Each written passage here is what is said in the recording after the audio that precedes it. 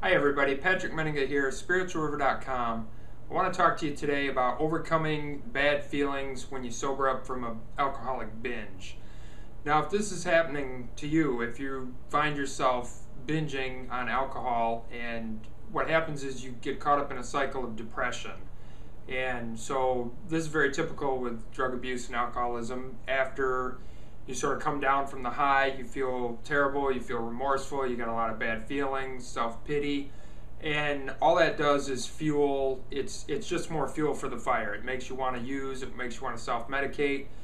You feel bad the next day, and it just makes you want to drink or cover it up with more drug use. So the only way that I've found to overcome those bad feelings is you got to stop the problem at the source, and you got to get help. So you got to find a way to break out of that cycle.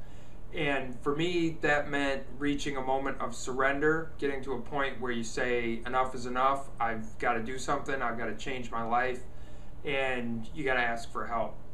And so the way that most people do that is they ask for help, and hopefully the people they ask recommend either 12-step program or a religious-based program or some kind of treatment, some kind of professional treatment like inpatient treatment, detox, full medical detox, or a 28-day program, things like that. That's what it took for me.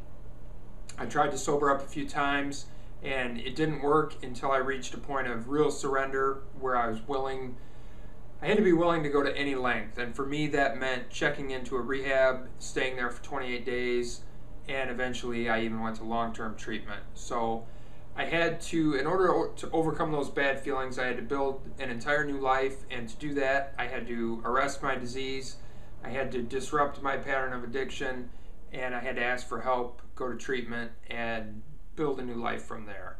So hopefully you can do that if you're struggling, or if someone you know is struggling.